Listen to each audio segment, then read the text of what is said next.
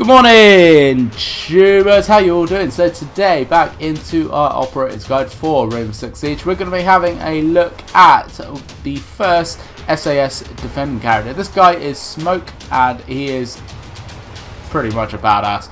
Absolutely love Smoke. So his loadout, he comes equipped either with a submachine gun or a nice close and personal shotgun.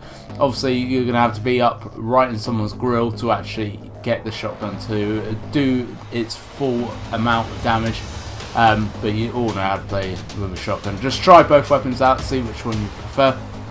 If you do go with the shotgun, you've actually got the choice of a machine pistol in your secondary weapons or just a standard handgun. So if you do feel like you need something automatic, there is choice of an SMG in your secondary weapons anyway. For his gadgets, he can either use a nitro cell, which is a remote detonated C4, so you can just throw this at someone or something and then just wait until the perfect time and then you can actually operate it and detonate it. Or you've got barbed wire, which you can put down on the floor. It's going to slow people down walking across it from the other team.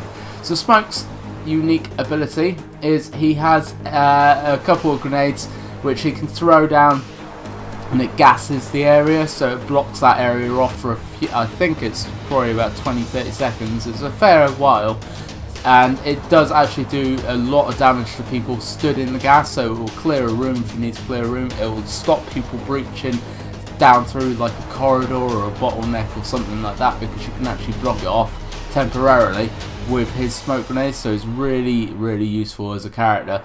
If people are starting to breach you from all sides, you can actually defend using smoke by stopping them going through certain areas, certain rooms, certain corridors, all that kind of stuff.